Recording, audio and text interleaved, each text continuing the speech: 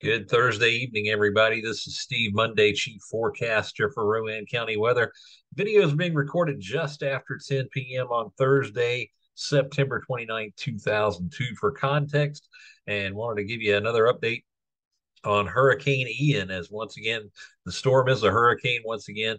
Maximum winds are around 81 miles an hour right now, keeping that storm just above hurricane strength, and we'll see it make landfall once again back in South Carolina for its second landfall. And the track continues to shift just a little bit each time we get these new model runs. So as of right now, it's going to make landfall between Charleston and Georgetown, South Carolina, and the track will continue to take it really moving into the North Carolina, right around Rockingham, just west of Rockingham. And the track actually has it earlier tonight, as of the last update at 6:30. The track had it going over the China Grove area in terms of center of circulation. Now it's actually passing right near the Gold Hill area of the county as the center of circulation when the remnants come through.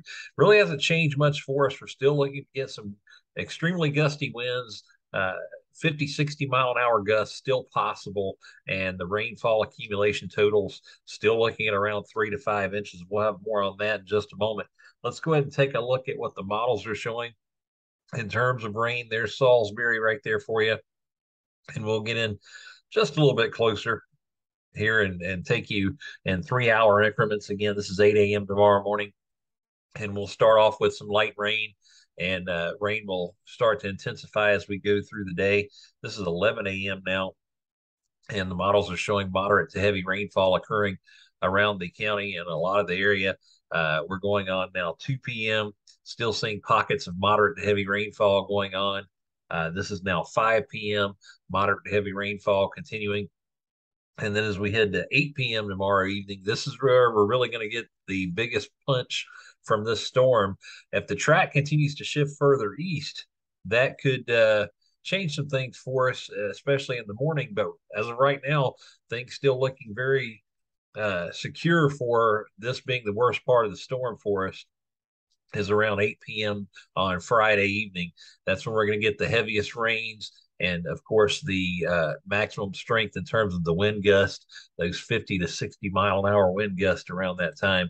As we head to 11 p.m. Friday evening, you see still some moderate to heavy rainfall going on. 2 a.m. Saturday morning, still seeing pockets of moderate to heavy rainfall.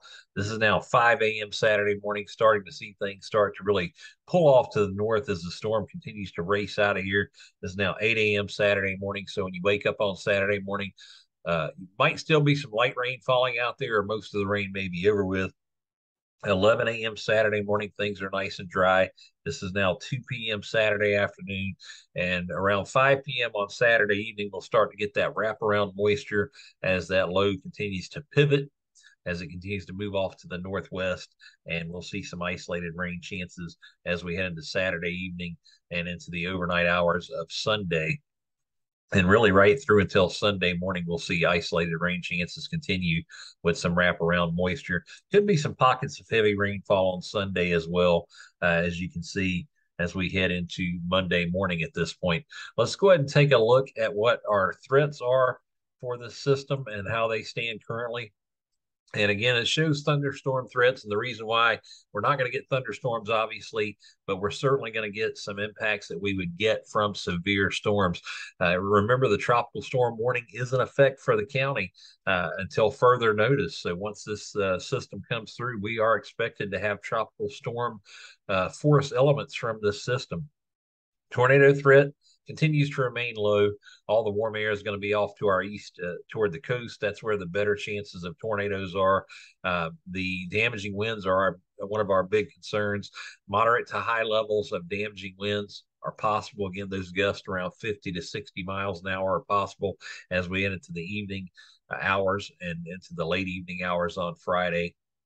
No concerns for hail, again, because we're going to have cooler air in place. And then the flooding concern is very high, especially for the amount of rainfall we're going to get such a short amount of time tomorrow. So that's going to be our biggest concern. Localized flooding in the normal trouble spots is likely. Streams and rivers, obviously lakes, anywhere around those bodies of water is a big concern. So we'll continue to keep an eye on that. And here's the latest in terms of the model data. Again, no real big changes. Still looking at around 3 to 5 inches of rainfall here in the county. Could see localized areas that get more than that. Certainly wouldn't rule it out, but we'll continue to keep an eye on it and see if that track should continue to shift further east. Over the last couple of model runs, it definitely has shifted east and continues to do so. So we'll see if that holds true. And then again, tomorrow evening, we're still looking at the chance for wind gusts of around 50 to 60 miles an hour. You see Charlotte looking at 55 miles an hour. This is around 6 p.m. Friday evening. So still some concerns with the winds and the amount of rainfall we're going to get. That's going to create very saturated soil. It could weaken the root systems for trees. And when you've got those kinds of winds pushing against them, could easily bring trees or limbs down onto the power lines and knock the power out. So certainly be prepared for the potential of power outages. We're going to bring you some more updates, obviously first thing in the morning, and we'll carry you right through the day on Friday, keep you updated on how the storm is progressing, make you aware of any changes in the forecast, and we'll stick with you all the way through Friday evening. And again, as long as the storm is around, obviously. As always, thank you for following Rowan County Weather. Enjoy your rest of your Thursday. Get some good sleep tonight, and we'll be back with you first thing Friday morning to keep you updated on all the events that are occurring with the weather around the county and the area. As always, thank you and have a good night.